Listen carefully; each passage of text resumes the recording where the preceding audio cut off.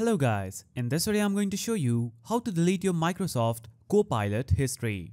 So in order to do this, first of all, open any browser on your PC or your mobile phone. Then go to the search bar and type in Copilot. Then you'll see a site with the link copilot.microsoft.com.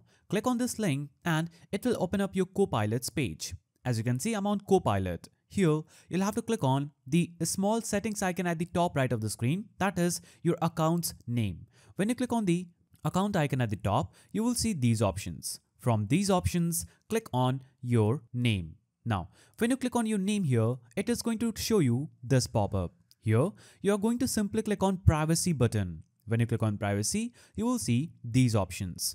Under these options, the last option will be export or delete history.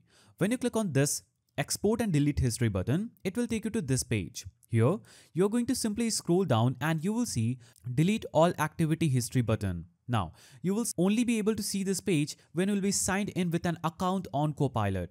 Make sure you are signed in with an account and click on delete all activity history. Now, it will ask you, are you sure you want to clear your Copilot history activity? Now, simply choose clear. And when you click on clear, this will instantly delete all your Copilot's history. So that is how you delete your Microsoft Copilot history. If you found this video helpful, please don't forget to give it a thumbs up and thanks for watching.